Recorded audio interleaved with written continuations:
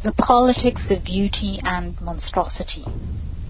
In his book, Philosophy of Horror, Noel Carroll observes that monsters, quote, are beings or creatures that specialize in formlessness, incompleteness, categorical interstitiality, and categorical contradictoriness.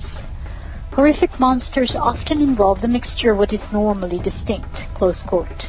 In a more recent piece, Carroll turns to affinities binding humor and horror as conventionally configured antitheses, or if you wish, oppositions to beauty. He notes that both horror and humor root themselves in the terrain of the ugly.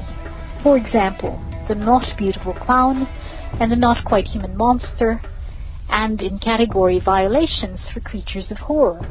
For example, the simultaneously alive and dead, animate and inanimate, human and animal, for example.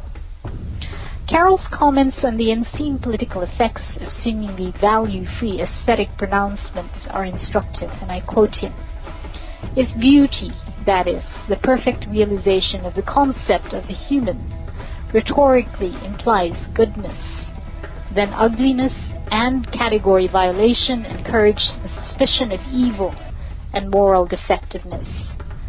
Where beauty can be used to valorize, horror and humor can be used to dehumanize and vilify, and for that reason they're diabolically effective levers of ethnic and racial hatred, ones that operate pretty close to our nerve endings," close quote.